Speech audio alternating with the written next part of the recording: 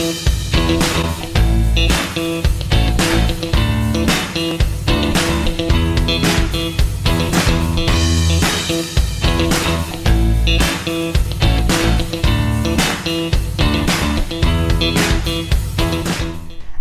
everybody and welcome back to another virtual science short. My name is Miss Kaley and today we are going to be doing an activity called squishy circuits. Now you may be thinking, what is a squishy circuit? Let me tell you, a squishy circuit is going to be a loop of electricity that is going through Play-Doh. So the Play-Doh in this activity is going to be our conductor of electricity. Let's go ahead and get started so you can see what I'm talking about. Now for our squishy circuits we will need a couple of materials.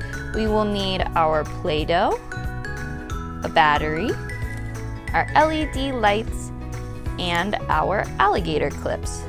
First, you're going to want to start off by taking out your Play-Doh, splitting it in half, and making two balls out of them. There I have one and two. Perfect. Now, you will want to take your alligator clips and expose the clip part down at the end and then stick that into your Play-Doh. You'll want one alligator clip per Play-Doh ball. So here is my second one in the Play-Doh. All right, perfect. And now with our battery, when you look at your battery, you can see the negative side will have the negative, and then that is going to be the hexagon shape. And then on the other side is our positive side, and that's going to be the circular one. So for one of our alligator clips, we're going to clip it onto the negative side.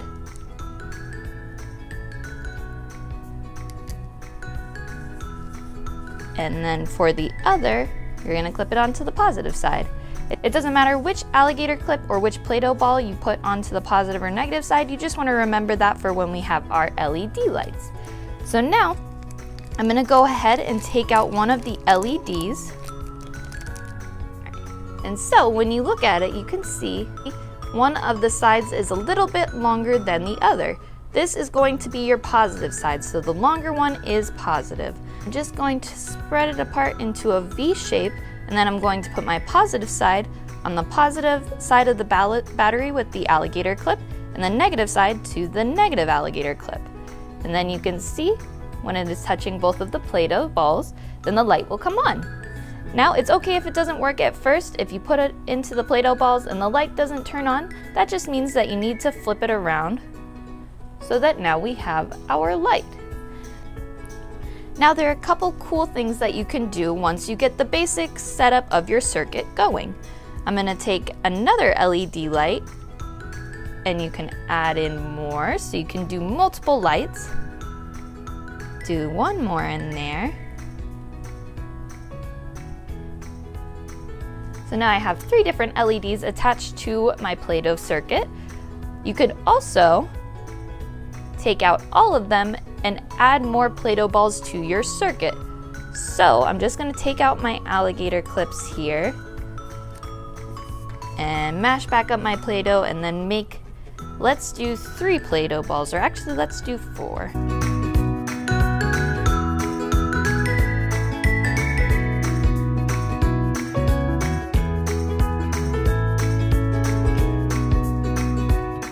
So now I'm going to do the same thing, put the alligator clip into this side, the other over here.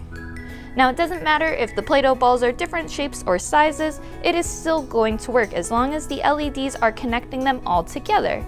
So now I'm going to go ahead, remember positive side to the positive alligator clip, and we are going to do it just like that. So it might take a little bit of trial and error just to get the LEDs all set up right, but eventually, once you get it all working, you will have a circuit. So you can see now the lights aren't as bright as they were when it was just the 2. That's because the electricity is being shared between a longer circuit, but you can still see that they are lighting up. If I were to take out the green one in the middle, then it's breaking the circuit and it no longer works. But as long as they are all touching, then it will still work. You can experiment with this in a lot of different ways, create your own circuits, your own color patterns, and all these other neat things. Thank you all so much for joining us. If you try to make your own squishy circuit at home, please make sure you tag us in your photos. We would love to check out what you are up to. Make sure you stay tuned to our social media channels for more updates on the Science Centers and more virtual science shorts. Thank you all so much for joining us, and we'll see you again next time. Bye!